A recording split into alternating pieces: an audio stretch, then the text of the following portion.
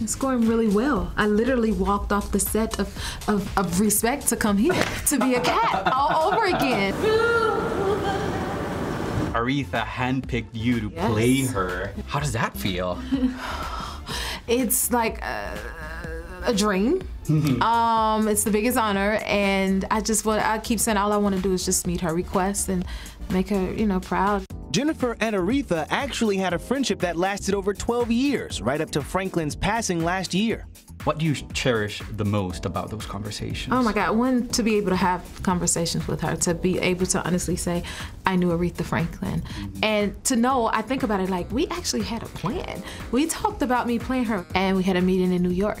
And she said, you're gonna win an Oscar for playing me, right? And I was like, well, ma'am, I mean, you know, I will do my best to try. And you can expect another emotional performance from J. Hud in Cats.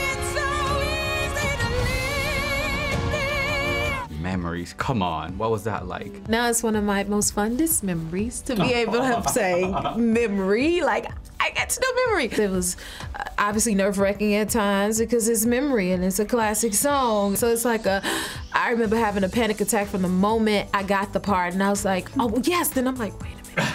New day. You didn't have to cry many times, did you? I cried every time. Oh, was that hard? That was the most draining part for me. I bet. Not so much singing the song, but like carrying that emotion to the point, at one point I fell asleep on the set because I was so drained from it. Wow. Yeah.